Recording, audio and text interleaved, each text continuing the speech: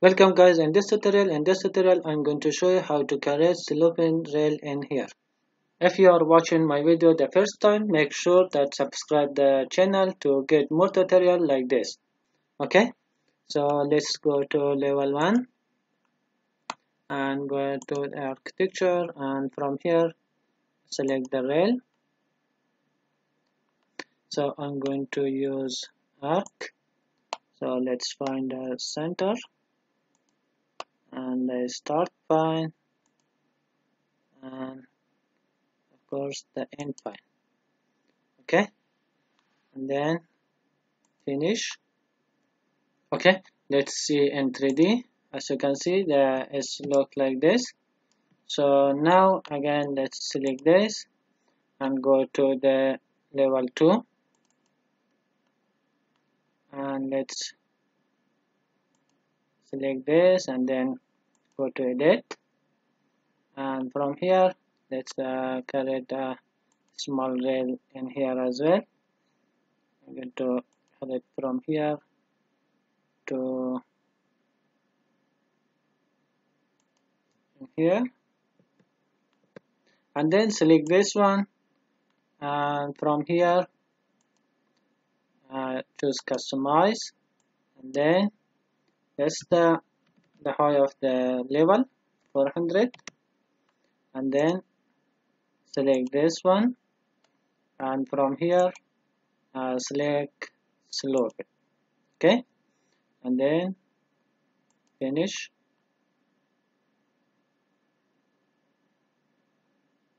Okay, you will have this warning. It's okay, no problem. And let's back to the 3D. As you can see, now it's look like this. So again select the rail and then go to edit.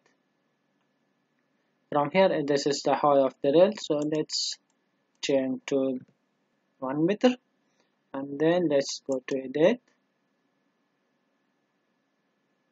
and from here change this from host to top rail element, and in here type -100, and also from here change to top element. I'm not going to change the start point because it's start from the level 1, so just again -100, and then this for the corner, and the end point also change top rail element and then -100.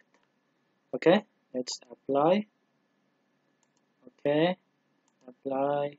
Okay, here we go. This is how to create sloping rail and Revit. And also now you can create for this part as well.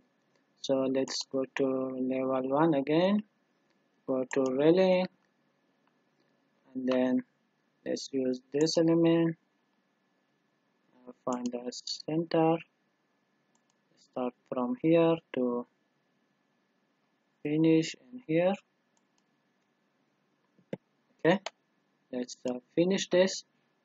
Again let's select this and edit, go to again to level 2. Again let's create a small piece in here. Okay, let's select this, and from here customize and 400.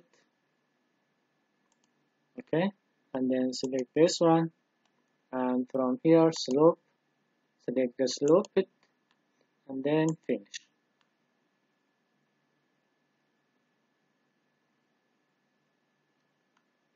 Okay, let's go to 3D.